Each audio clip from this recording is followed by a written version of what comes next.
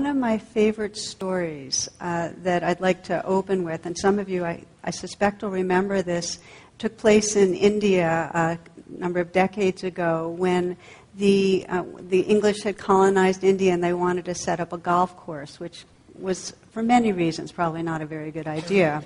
But one of the big reasons was because, as it turned out, golf in Calcutta had this obstacle of these monkeys that would go into the course and take the balls that the golfers were golfing around and toss them everywhere. And it really, really upset the probably mostly guys that were playing golf. So they tried to control the monkeys. And their first way of trying to control the monkeys was to build these high fences around the fairway.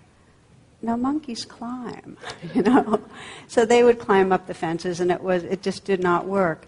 So the next thing they tried was to lure them away from the course. Whatever. I don't know how they lured them, kind of waving bananas or something.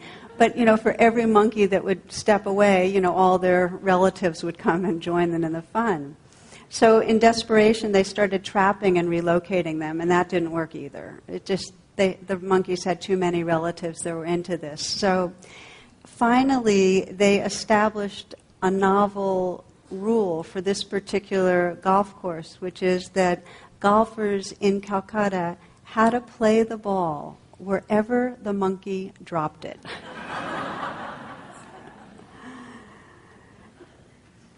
Now, they were onto something.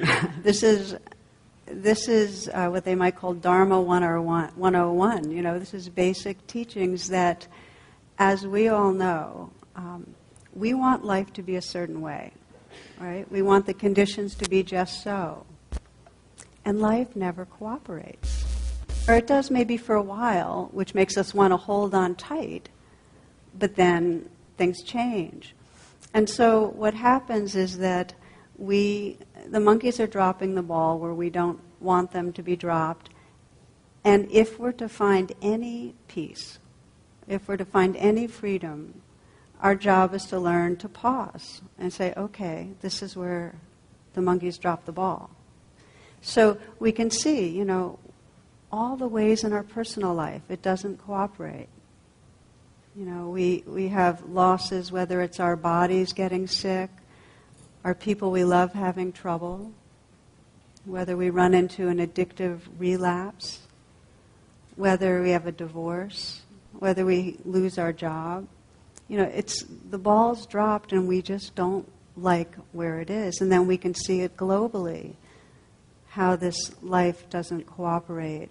This year, just the tsunami in Japan and the horror of what happened with the nuclear proliferation, they're just really, really scary.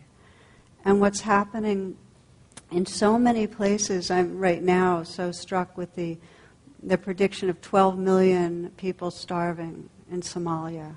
And I'm seeing nodding heads.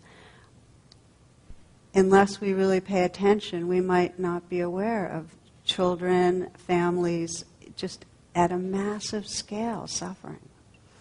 So it's global. This life isn't the way we want it. And the question is, we can't change that it happens in some of the big ways. I mean, there's things we can control, but primarily the teaching is, it's not what's happening, it's how we respond.